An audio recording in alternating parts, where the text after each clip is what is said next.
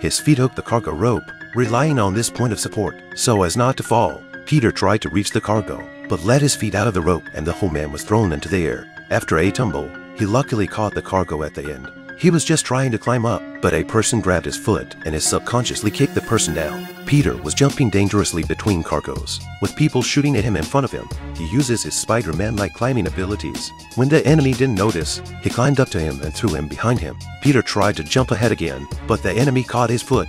Just in time a cargo flew. Peter ducked down and let the cargo fly over his head, allowing the cargo box to knock the enemy off his feet. Before Peter could catch his breath, he saw that the cargo rope pulling him was going to break. He made the leap of faith again and barely stayed on the cabin. But as soon as he looked up, a sports car was coming fast and swept him down high into the sky.